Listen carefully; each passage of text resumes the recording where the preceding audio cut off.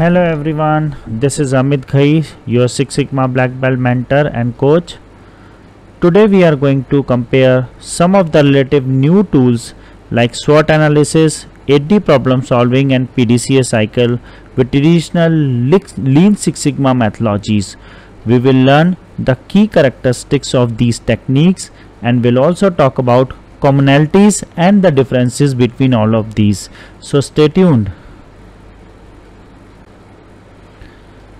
First of all, let us talk about SWOT analysis. SWOT stands for strengths, weaknesses, opportunities and threats. A SWOT analysis is a framework used to evaluate a company's competitive position and to develop a strategic planning for a new product or a new service. Here, strengths describe what an organization excels at, what separates it from the competition, a strong brand, loyal customer base, a strong balance sheet, unique technology and so on. All of these are examples of strengths. Let us talk about the weakness. These are the areas or characteristics where a business is a competitive disadvantage related to its peers. When we talk about opportunities, these are the elements of external environment that management can seize upon to improve business performance, for example revenue growth or improved margins. So these are the areas where we can focus upon. And then the threats, these are the again external elements that may endanger a firm's competitive advantage over the peers. What are the key problems that your new product or service may face if you launch it in the market? These all are counted as threats.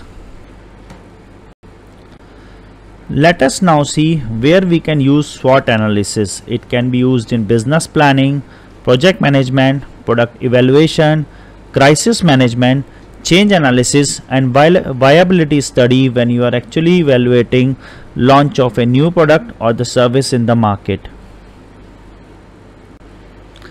Let us now look at lean manufacturing technique. Lean manufacturing is a production or process improvement methodology that aims to maximize the productivity and minimize the waste within the service or manufacturing operation. It is based on the principle of delivering value to the customer by eliminating waste and continually improving processes. Lean manufacturing is closely related to just-in-time manufacturing process, which aligns production with demands. It is the parts of the operational model that was implemented by Toyota, that is also known as Toyota Production System. This approach extends beyond the manufacturing process today. For example, in service industry, it involves all of the areas such as marketing, customer service, finance, and I have been using it very successfully in all of the functions across the companies. The 5 steps to implement the lean manufacturing is: specify the value, map the value stream map, create a smooth flow, establish the pull system, and then strive for the perfection in the long term.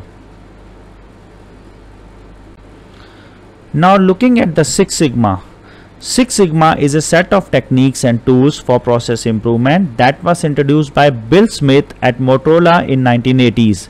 It provides organizations with the tools to improve the capability of their business processes, the increase in performance and decrease in process variations. It leads to the defect reduction overall, and it improves the profit, employee morale, quality of the product or the services. Six Sigma is based on the ideal that all business processes can be measured and optimized. The term Six Sigma originated in manufacturing as a means of quality control. Six Sigma quality is achieved when long-term defect level are below 3.4 defect per million opportunity or DPMO. The Six Sigma method uses a step-by-step approach called DMAC. That is an acronym that stands for define, measure, analyze, improve and control. Six Sigma is a statistical method, so you can solve the problems that can be measured in terms of data. So Six Sigma is a data extensive problem solving technique. The 8D problem solving process was developed by Ford Motor Company. It was first described in Ford Manual in 1987. The manual described the 8-step methodology to address the chronic product and process problems. These 8 steps are: establish the team, describe the problem, implement and verify containment action, identifying root cause, implement corrective action, verify corrective action, prevent recurrence, and congratulating your team finally. Now let us look at PDCA cycle. PDCA is also known as plan, do, check and act cycle. It is a 4-step model for carrying out the change in the process. It is an iterative process. We keep on doing it until the intended result is achieved. It is used for continuous learning and improvement of a process or a product. Here is the brief summary. For example, plan. So plan, recognize an opportunity and plan a change for that. Then the second step is do. Test the change. Carry out a small scale study like pilot run. Then check. Review the test, analyze the results and identify what you have learned or improved so far. And then finally, fourth step is act. Take action based on what you learned in the study step and then implement that. If the change did not work, go through the cycle again. That's why I said it is an iterative process, and then with a different kind of plan. If you were successful, incorporate what you learned from the test into wider changes. Use what you learned to plan new improvements. Beginning of the cycle again. The PDCA cycle is considered a project planning tool and it should be used and repeated again and again for continuous improvement. Let us now see what are the commonalities across all of these methodologies. Number 1, all of them talk about the process improvement and they help you in improving your process step by step. Then they all focus on problem identification. It may be through data in Six Sigma statistical approach, value stream mapping in terms of lean, and also root cause analysis in terms of 8D problem solving. They also talk about the solution implementation. That is the third step. Solution implementation on a small scale, doing a pilot run. In the Six Sigma, we do that in the improve phase. In the problem solving, 8D problem solving, we do the same in certain steps. So they also talk about the solution implementation and testing. And they also have a commonality that they all talk about the continuous review. Regular reviews and evaluation are integral to all these methodologies. They enable companies to analyze the effectiveness of implemented solution, measure them and publish them. Let us now look at the difference between these methodologies. Number 1 is focus and emphasis.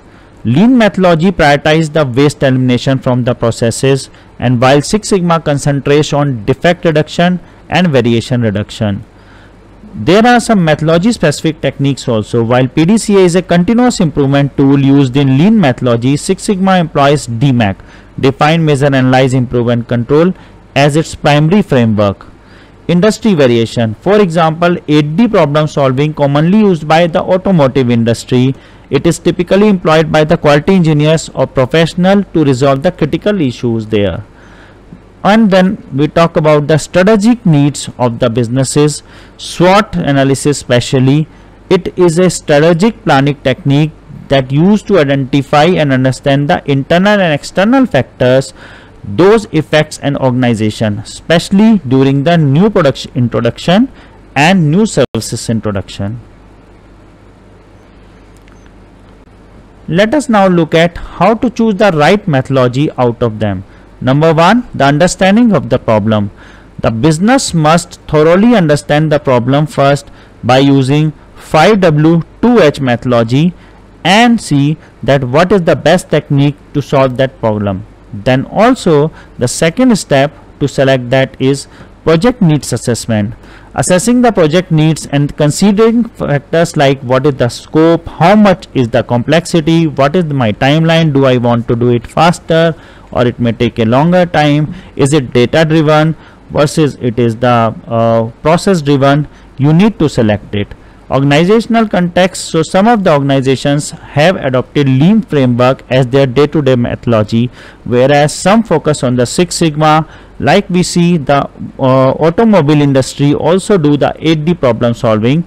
So whichever is the strategic tool that has been adopted in your organization is the next thing to assess in this scenario. Evaluation of resources is also important, because whatever resources you have and their skill set also impacts that what is the methodology you are using. If your people are trained on the lean or Six Sigma or 8D or any other kind of methodology, that also is one of the criteria to select the right methodology for a problem solving. Now let us look at some of the consideration while you are selecting a certain kind of methodology to be solved. Number 1, speed and agility. Lean methodology known for its quick implementation, whereas Six Sigma takes a long time. If you have time something like 2 weeks, 8D problem solving can also be used. The second criteria is statistical rigor. If you see Six Sigma, it mainly focuses on statistical analysis, and then it is a data driven approach, whereas when you talk about 8D, PDCA or lean, they are more of the process driven approach. If you do not have much of the data about the problem statement, use any one of them. And then most important is training requirements. Some methodologies such as Six Sigma require specialized training like Six Sigma green belts and black belt certified, while other like lean can be implemented by all the employees, making factors like training availability an important consideration while you are selecting the right methodology for your process. So in conclusion, there is no one methodology that fits all. Based on description of the problem, availability of the data, timelines, criticality of the problem, and the training of the employees, you may select one of these methodology or select mix of all of these tools employed by them. For more such knowledgeable videos, follow my channel Sigma Savvy AG. Thank you.